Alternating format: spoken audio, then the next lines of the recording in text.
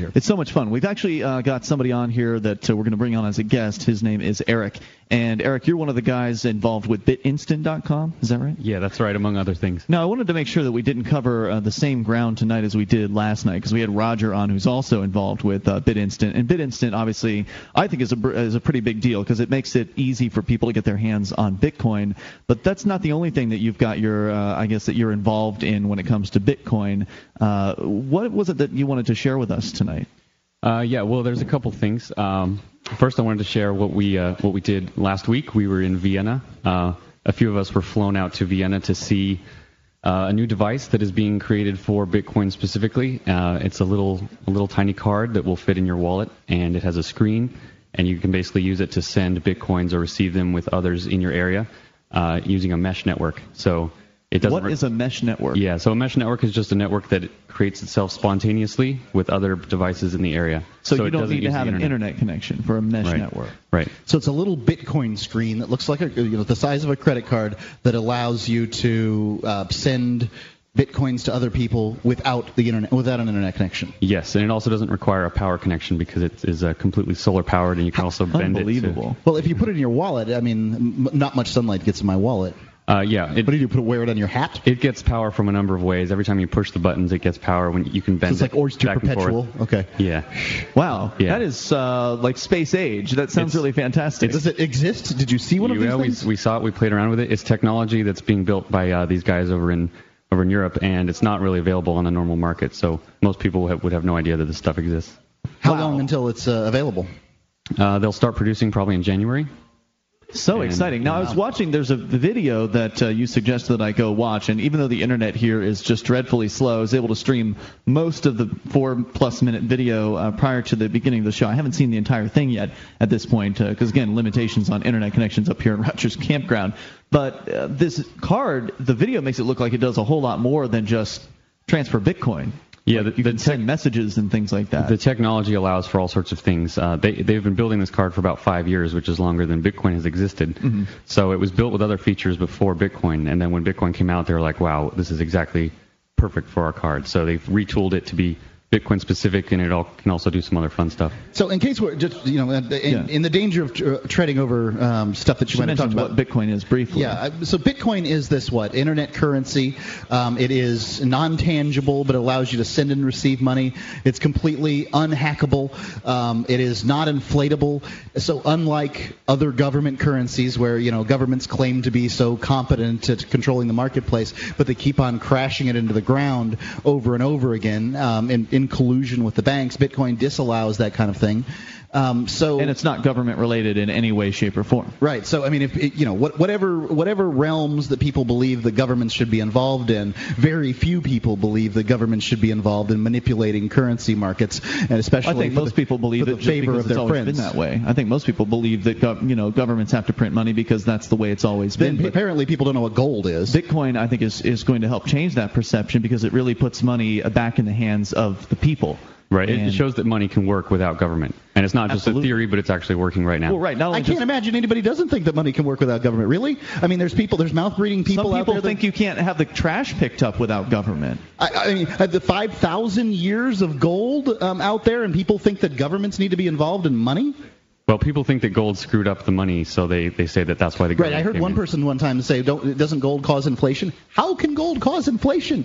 Inflation means printing money. You cannot print gold. But that's just it. These people, they don't understand inflation. I mean, when you go to a government economics class in government high school, which I slept through most of mine, but when you are there and awake, they will tell you that inflation is a rise in prices. So, I mean, people just don't even understand from the beginning. Yep. If you don't know what the words are that you're saying, then you're not communicating. If you look at silver, or choosing another precious metal, compare it to gas prices 3 or 4 decades ago, then compare them today, you'll see that gas prices are constant. You're relatively constant compared to precious metals over that time period. So this is a willful ignorance when it comes to real money. Well, I don't think most people pay attention to the price of silver, and they certainly don't know what the historical price of silver is. Well, they've heard me now. No, I majored in economics in college. I took classes called History of Economic Thought.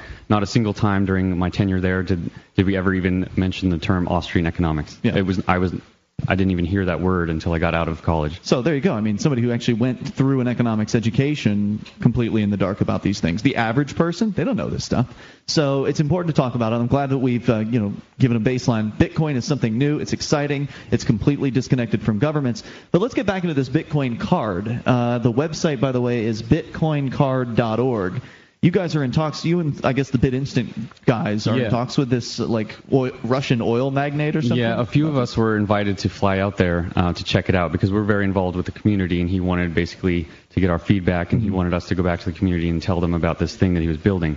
So we went out there there were about half a dozen of us, and we met this guy and got to check out this card firsthand. So he's basically just some wealthy Russian oil dude who's got a bunch of money that he wants to throw into Bitcoin to help this make this happen. Yeah, he's a serial entrepreneur from Siberia.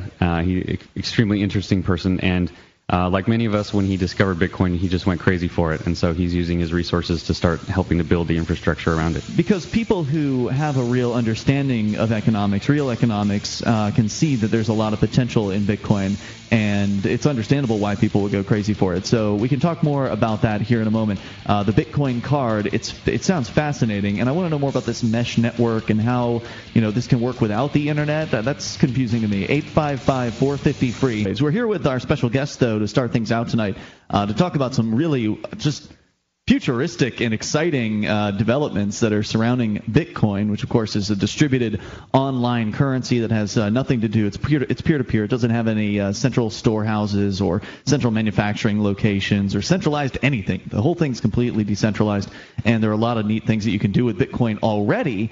But one of the exciting things we were talking about earlier this week about Bitcoin is that there's no licensing fee. There's no corporation behind this. Nobody is claiming an intellectual property rights claim on Bitcoin. So if you want to go and create something that is involving Bitcoins, you just do it. You don't have to ask anybody's permission. And thus, innovation is happening at an incredible rate. Yeah. Since you don't have to go through the court systems or ask for business licenses or do all these things that governments put in your way, things are happening at incredible speed. Bitcoin was this novelty on the internet a year ago, and today you can buy, sell, and trade and live your life with Bitcoins. You can buy food here at the Porcupine Freedom Festival with Bitcoins, and more vendors. I think Roger told us from BitInstant.com last night that something like 80% of vendors here are accepting Bitcoins, which is incredible. So Eric, you're here from BitInstant.com, and you were talking about the Bitcoin card, which folks can go and kind of get a preview of at bitcoincard.org.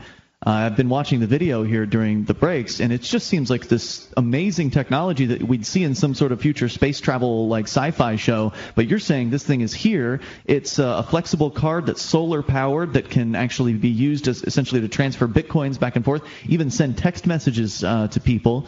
And the more users there are of it, the more effective it is, right? Yeah, it makes a mesh network with all the other devices in the area. So. Which is independent from the internet. Right. It doesn't require the internet to work with the mesh network. And then if anyone is on the internet also connected to this mesh network, then it will broadcast transactions out to their larger internet. So this card can hook up to the internet as well. Yeah. You'd have what are called like a dongle node, which is somewhere in the vicinity that would also connect to the internet. But that's not required. So the mesh network can just work by itself. And then any connection that you would need to the outside world can be done very easily also. So exciting. So what else is there something relevant that we should talk about this card? Because obviously I'm totally new to it. So what's this going to change? Well, it's cool in the I know a lot of listeners are into disaster preparedness. And this is the kind of thing that can work. People say Bitcoin, maybe that's interesting, but if the internet goes down, everyone's screwed. Yeah. This is technology showing that even without government infrastructure, even if the entire internet went down, even if the electric grid failed, this kind of thing, which is still high-tech, can operate without any of that infrastructure. So how does it work? Because in Bitcoin you have to these blockchains, which I'm not exactly sure what that means, but I guess it's information. So this information has to propagate through the other Bitcoin people to get verified. To get verified. How does it do it on the cards? How does it this information fly around? Does it just go more slowly? Do these cards have to reach all around the world in this way, or do they have to get to an internet connection? Does some card somewhere have to get to an internet connection? Only if you're trying to send money to someone beyond the mesh network. So say everyone here at Porcfest had these cards and there was no internet, as if that's a hypothetical here. Say everyone here had one of those cards. Everyone can be sending money back and forth from their cards without access to the internet. But when your card gets close to the internet, it says hi, and then it sends and then checks out what else other people are doing elsewhere. So if we were in the middle of the woods, you and I, and we both had the cards, we could do business right there, and then it would fly up to the internet. Yep, as soon as one of us was on the internet. Now, these cards are interesting, but can't you just do this with your smartphone already? I have a program called, Bit Spinner or something like that? Yeah, that requires cell service. So you're relying on that infrastructure, and cell phones often always run out of power. This is something you can literally just keep in a wallet, and you said it's solar powered. You can also power it by pressing on it. Yeah, it's pretty amazing. I mean, you can just bend it back and forth, and it'll charge it. Yeah, and it's not like you have to sit there for 10 minutes. It's just in average use. What is it going to cost? I mean, they would retail for about $10 to $25, somewhere in that range. So cheap. Yeah, and it's going to do more than just be a Bitcoin wallet, right? Like you'll be able to send messages or something like that. According to this video. Yeah, it can do other stuff, but the reason we're interested in it is primarily for its financial implications. Sure, but the more useful it is, I mean, the more likely somebody's going to pick this thing up. Yeah, but I mean, phones can do text messages already. Sure, but if this mesh network thing's going on, then I don't have to use my phone signal to send a text message. That could be useful for activism to, have activists in an area be able to. It can't be shut down by the government. Think about the revolutions in Egypt and those places. They were shutting down the internet entirely. I'd like to keep our listeners up to date on the Bitcoin card, and so please let us know. And by the way, thanks for stopping in tonight. No problem. You can go more to learn go there to get your Bitcoin. All right, so we're here at Porcfest 2012, and we've got Erik with us from BitInstant.com, also involved in a number of other Bitcoin-related projects. Actually, asked you to stay on a little extra here tonight, Erik, because I think Jerry in Portsmouth, Virginia, may have a question regarding Bitcoin. And, Mark and I know a thing or two about it, but clearly you know way more than us. So, Jerry, you're on Free Talk Live with Ian, Mark, and Erik. Good afternoon, gentlemen. Hey, what's on your mind? Just twofold, and I'll let you go. Concerning the Bitcoins, is there any appearance of them in the Commonwealth of Virginia at all? And if so, where would a person go to at least look at one or see what the exchange is or anything about it? Well, we did a bad job of explaining what Bitcoins were, I'll tell you, because Bitcoins are all around the world. Yeah, Bitcoin is a global system, not constrained to any national territory or anything. So, what was the map? Mark told me about a map that you can look at where, like, the Bitcoin's transactions actually just pop up all over the world. Yeah, online you can see a globe that basically spins around and shows you every transaction as it happens in real time. But Bitcoins are basic. Do you know what the website is? I'm sorry. It's blockchain.info.